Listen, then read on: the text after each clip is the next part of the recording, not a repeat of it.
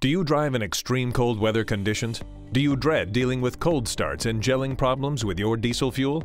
By selecting the proper fuel heater options for your FASS Fuel System, you won't have to worry about the dreaded gelling issues associated with diesel fuel.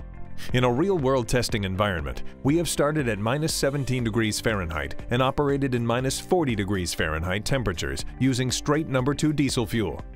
FASS Diesel Fuel Systems is the industry leader in cold weather operation, and FASS has several fuel heating options designed to keep your engine running in the coldest conditions.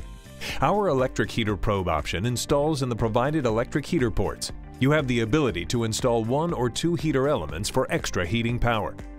Another option which prevents gelling is our heater disc, which installs easily on the fuel particulate filter side of your FASS Fuel System. The electric heater kit begins warming your diesel fuel as soon as you turn the key, and it will automatically shut off once your fuel reaches the optimum temperature. There is also an optional method to the installation that will allow for the heat provided from these electric heater kits to radiate through the entire FASS Fuel System before starting the engine.